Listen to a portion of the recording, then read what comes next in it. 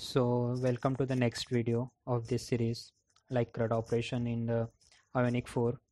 So now what we are going to do, we need to start from the new. For this Spring Boot application, I will share the link of the video and I will share the code also of the GitHub so that you can just set up it and you can just start. But remember that one, like at cross origin need to be star so that it will allow the all application to access this REST API, and just deploy it on a Tomcat server so that we no need to run it again and again from the Spring Boot from the STS. Okay, so for start a new application you need to go inside the command prompt. So just press the command prompt, and let me stop this also, like we are not required as of now here, so just close it. And this also,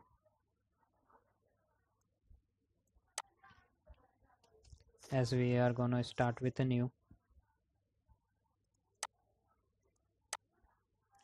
So let me change the directory and go inside the another one, and you can say Ionic start, and we can say employee CRUD Ionic.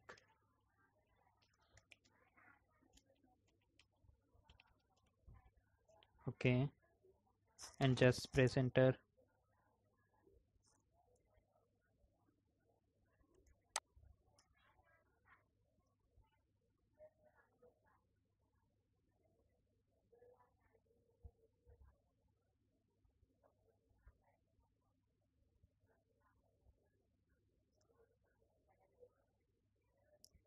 So here you will get the options, like which starter template you want. So I need a side menu, so I will just click on that. So side menu we required here. Now it will download the template, and then we can start it. So as you can see, the application is downloaded, and at the last we'll get something like this, like go to newly created project. So just go there, and we need to pass Ionic serve.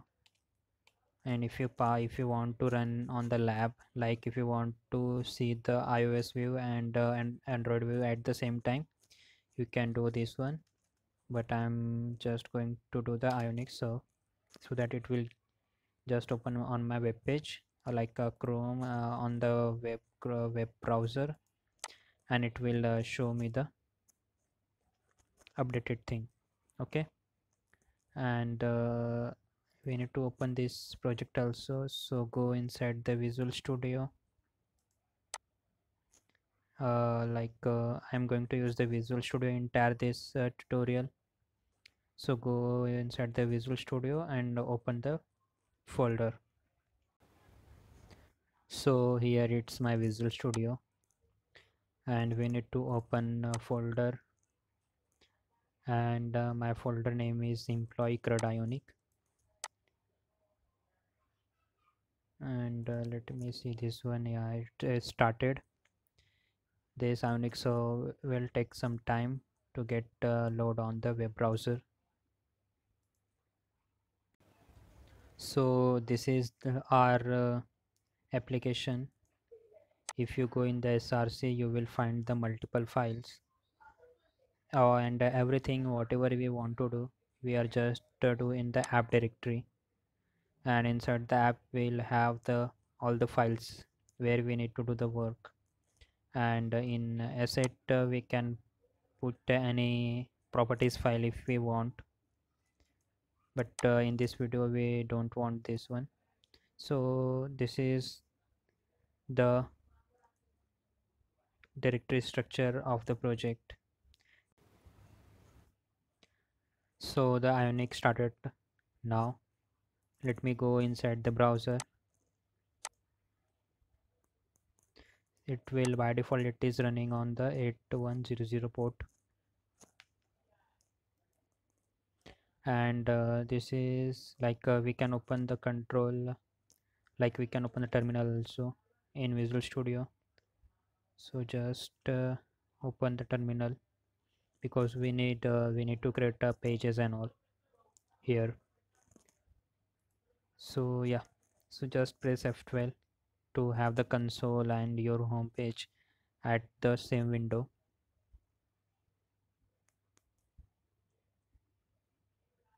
So as you can see, this is the side menu project. Inside that, these are the toggle bar.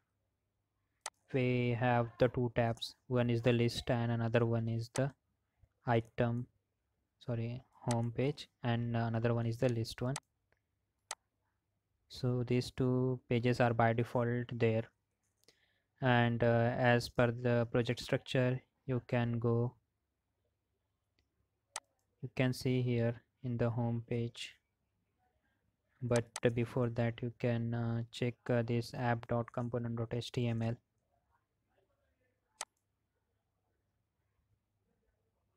The title menu as Ion title as menu. P title is also defined here. And if you go inside the app routing in .module.ts, so all routing are defined here, like on home, on which page this Ionic needs to load, and on this list routing which page it needs to load. And in home.page.html,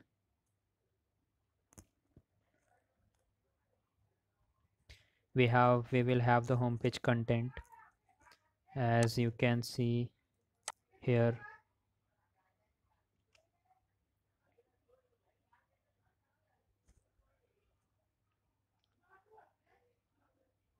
So we have Ion card, inside image, then header, then multiple list we have.